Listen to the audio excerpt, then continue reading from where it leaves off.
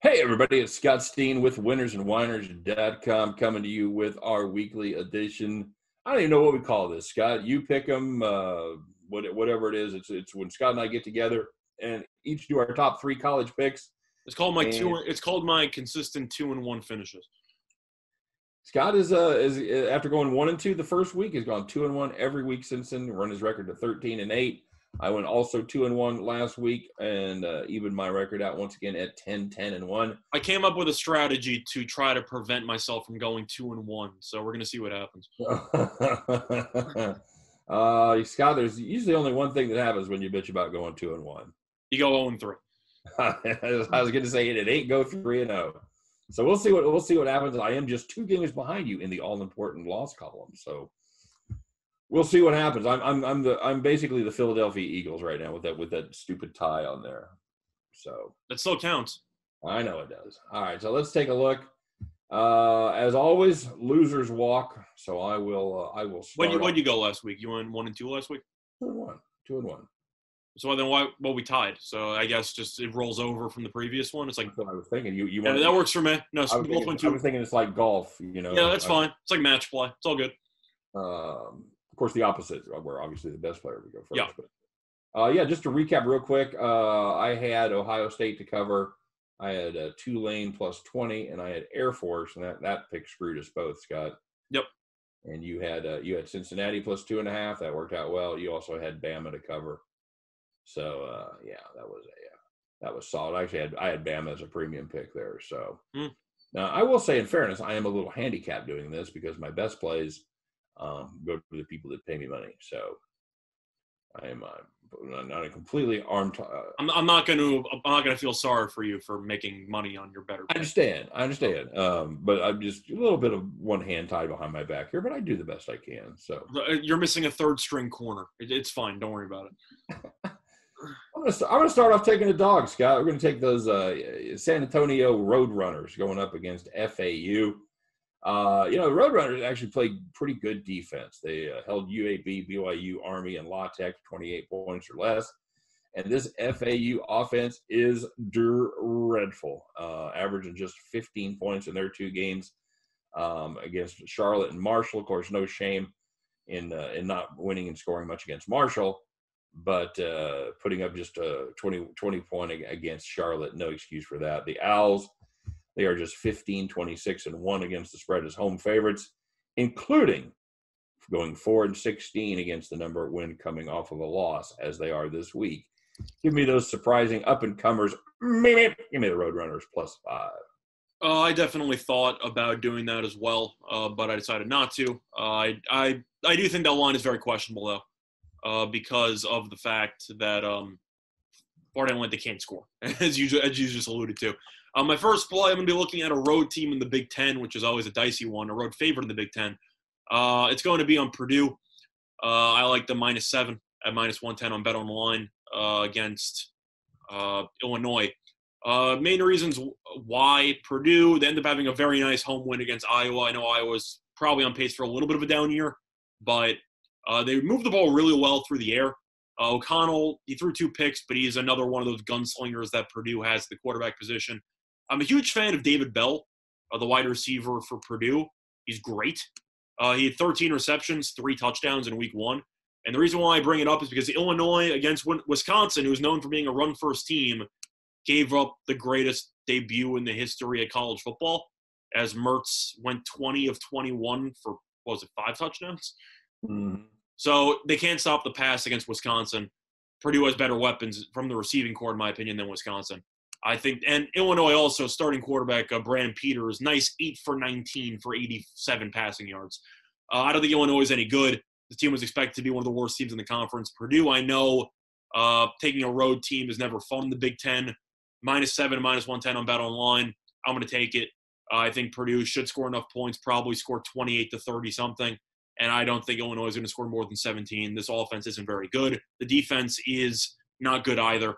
So for me, I'm going to go with Purdue -7. I'm going to trust the Boilermakers. Yeah, I thought that Illini team was going to have a little something for Wisconsin there early on. Well, they scored one touchdown as a defensive score, so the offense got shut out for 3 quarters. I understand, but they get that turnover. The defense just lives on turnovers, and that's kind of a nice sidelight for a defense, but it's not something you want to base your entire defensive personality around. Is getting 10 turnovers because they do. I know Wisconsin has a very good defense year in, year out. You get shut out, your quarterback goes 8 for 19. Like, I don't think this team has any talent offensively. And Purdue, they might turn it over a couple of times, which is concerning. I don't know if Rondell Moore is going to play in this game after missing the first week, which would be a huge boost to the receiving core. But I think you'll agree, even if Iowa's supposed to have a down year, Iowa's usually a pretty good football team. And Purdue beat them. So by 4, I think they'll win this game by double digits. Well, surprise. Lovie Smith team is underachieving. Who would have thought? Well, they made a bowl game last year in miraculous fashion, because nobody saw that coming. But, yeah, I don't know. I think this Purdue team's not that bad.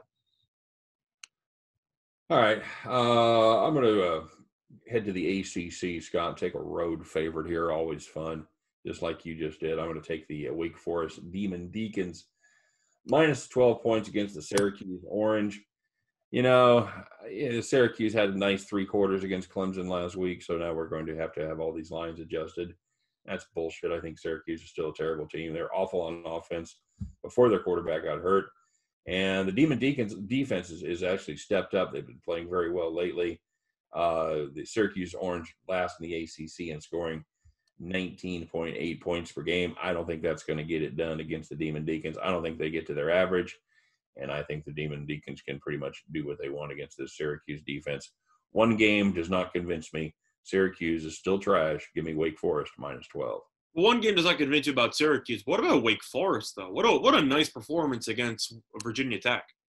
That was a hell of a job by them. Yeah. They only gave up 16 points to Virginia Tech, who was going nuts offensively. Great job by them. They were very good. Running the ball. They have a running back there in Virginia Tech. A kid came over from KU. Boy, you think Jayhurst could use him, but he was legitimately averaging 10 yards a carry through 6 games. And yeah. No, they did a good job. Oh, now I get it. He runs for 5'6", 5'6", 30. Yep, that's how you do it. That's how you average 10 yards a carry right there. So yeah, I like the Deeks in that spot. You got a thought on that one? No, I do think that Syracuse has a shot to cover, but at the end of the day, the question is if Culpepper is going to turn the ball over a handful of times, which he probably will. So if you're going to lose, Syracuse is going to take care of the ball, which is something that they don't do normally.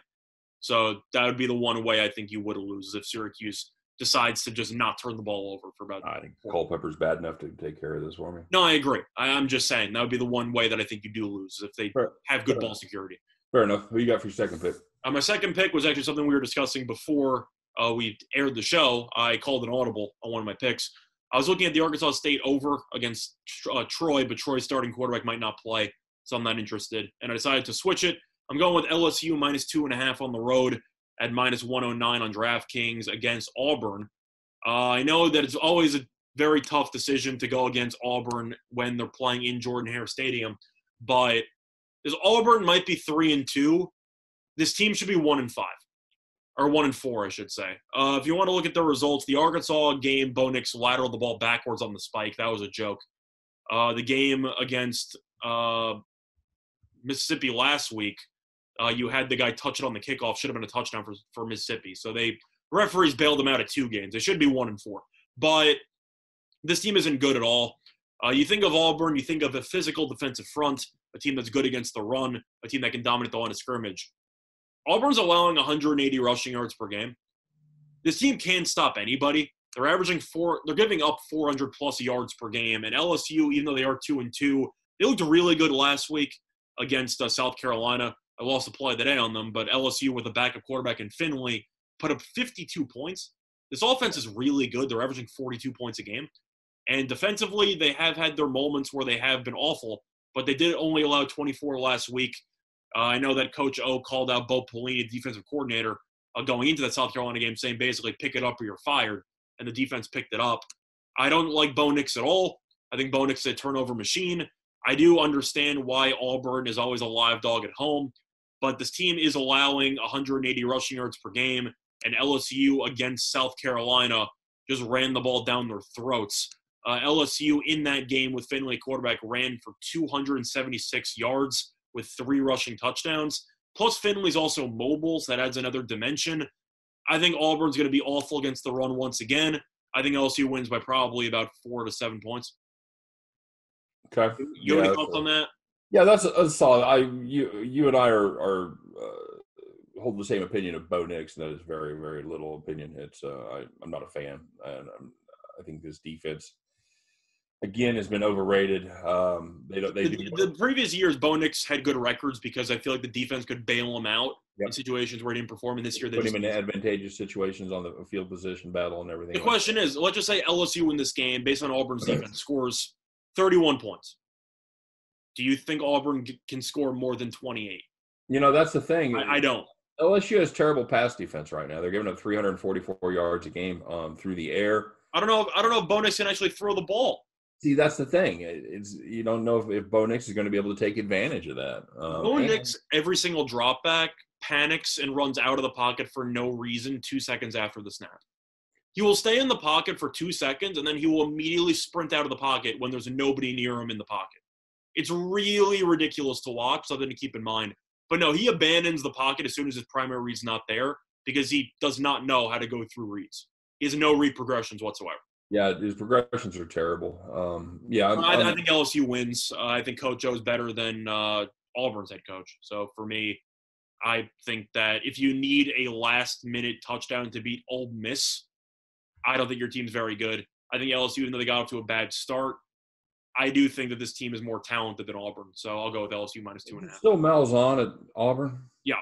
There were rumors if they lost to Ole Miss, he would have been fired, but they ended up winning that game. But I think that he lucked out, and I think he kind of has, I don't want to say underachieved or whatever. He's a mediocre SEC coach. He should have taken the money and run a couple years ago when he was hot. He had some heat there from Auburn, and I think he could have gotten a little better job, although they're not a ton, but I think he would have been in line for one of those upper echelon jobs. And I think maybe. But either way, I'm going LSU. All right, very good. I'm going to finish up taking a home dog here in the ACC, Scott. I'm looking at the Louisville Cardinals against those same Virginia Tech Hokies. This is a Virginia Tech team that you look at them and they do have a lot of offense. However, their defense is a little bit to be desired. They're outgaining foes by just 34 points per game. They are just 3-15 as a conference road favorite when they're coming off of a conference game, so they don't play well on the road as a favorite. I think the Louisville Cardinals have a statement to make here, and I like them at home catching those 3 points. Yeah, I think that line definitely looks like it's ripe for an ACC upset where the home team just pulls one out, especially after Virginia Tech laid such a massive egg against Wake Forest. You have to wonder how mentally they'll be ready for this game. Right. My third pick is going to be the late game in the Mountain West, which shows you that I have learned absolutely nothing from previous transgressions. I'm going with Nevada. I'm going to take the minus 14 against UNLV. I know before the show we were talking about bottom 10 teams in the FBS. We didn't mention UNLV, and they definitely deserve at least bare minimum an honorable mention. They're not good. They're awful every year. I know that they ended up getting run out against a pretty good San Diego State team. So I do think that even though they only scored 6 points, San Diego State has very good defense. But you lose 34-6. You have 186 total yards of offense, and you give up 34 to San Diego State. Now, I know that San Diego State, of course, had the ball a lot. San Diego State has always had a terrible offense, and they cannot throw the ball this year at all, and yet they still scored 34 against UNLV. Meanwhile, Nevada plays like Hawaii in recent years. They can just sling the ball around. Carson Strong, very solid quarterback. He threw for 400-plus yards against Wyoming. He was very good. Of course, they almost blew the game late. 420 yards, four passing touchdowns. I just think they're going to throw it around the playground against UNLV. And UNLV, who I think is awful, I think will get blown out because I think this Nevada team who made a bowl game last year but was a little bit underwhelming. I think this team's probably going to score 40 against UNLV. I think UNLV will probably score 17. I don't think UNLV in any given game can be projected to score 20 points. Yeah, the Fighting Tarks are not good. They're not good at all. They're consistently a bottom team there in the Mountain West. I don't think their offense got worse because Armani Rogers, who was their starting quarterback for what feels like 2 decades, finally left. Right. So they don't even have a quarterback now. So if you're looking at games right now and how to project them, I don't think UNLV is expected to score more than 17 points in any given conference game. I know that Nevada's defense isn't very good, but UNLV just can't move the ball. How do you go through an entire game? I know St. Joe's defense is good once again. 186 total yards of offense? What, are you kidding me? Yeah, they're going to have one game. If UNLV follows the pattern, they're going to have one game where they step up, inexplicably play well, and either get the win or they get the cover. I don't think this is that game. I think Nevada's going to throw for 400 plus and probably drop 35 on their heads. Yeah, it's a rivalry game, and it's being played in the Raiders' new stadium, so you do have a very nice new venue, which UNLV football fans can show up for. The ironic part is that who is a UNLV football fan, so I don't know if that matters. It'll be I think it's going to be the first time they've had fans in that game, in that stadium. Yes. It's supposed to be, I want to say around 2,000, maybe a little bit more. But once again, it's a UNLV football. So I don't know how many people actually show up for that game. But I just think Nevada's better. So I don't think it matters. Hey, I talked about the UNLV steps up about once a year and plays a game and beats a team that shouldn't. Yeah, you know who it was last year? No idea. It was Nevada. It was Nevada. Okay. So why, they beat Nevada? Yeah, they beat Nevada in overtime. Good for me. Revenge spot, sure. So, yeah. Good for me. You got a revenge spot against one of the worst teams in the FBS. A revenge rivalry spot, you got to like that. You really do. Yeah. So the way that I'm trying to avoid the 2-1 is that I got a -7 to -14. So you got a couple push draws out there. No, but in reality, I just like the overall numbers here. I just think Nevada's the much better team. UNLV is awful. All right. So you went all chalk, and I went 2 dogs and a chalk. So we'll see how that works out. Don't forget to drop us a comment in the comment section. Let us know what your best 3 are. Well, I usually go chalk. I know last week was a little bit different because I took Cincinnati because I thought they should have been favored, and they won by 29 points, so they clearly should have been favored.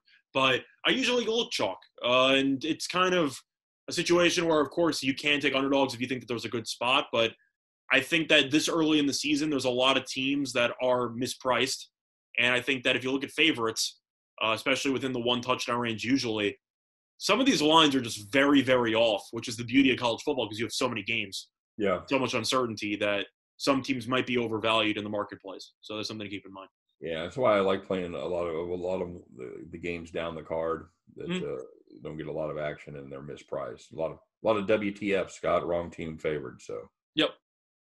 All right, my friends, that's going to do it for Scott and I. Make sure you check us out each and every week as we do this. Probably the segment I like doing the best is probably the show I enjoy the most. So we'll see what happens. Can I catch up? Can I actually get a 3-0 week here and make a little damage, make up a little ground? We'll see what happens. What do you say my record was? 13-8. 13-8. Yeah.